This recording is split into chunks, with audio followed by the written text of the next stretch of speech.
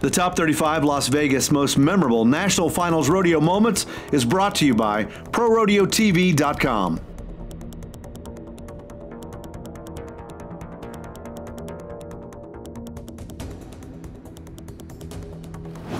Where there's smoke, there's fire. That phrase sums up team ropers Kaleb Driggers and Junior Nogueira.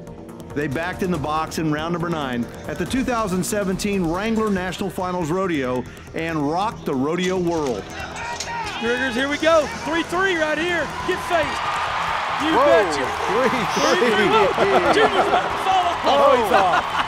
That reaction says it all. Driggers and Nogueira matched the NFR team roping record of 3.3 seconds set by Chad Masters and Jade Corkle in the exact same round 8 years earlier. That time of 3.3, by the way, is also the team roping world record. Georgia native Driggers was the 2009 overall and team roping heading Rookie of the Year. And the Brazilian-born junior, the 2014 Healing Rookie of the Year, and the 2016 World Champion All-Around Cowboy.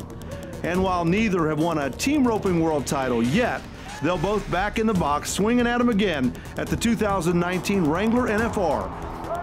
Driggers comes in ranked number 2 in the world, Junior ranked number 1.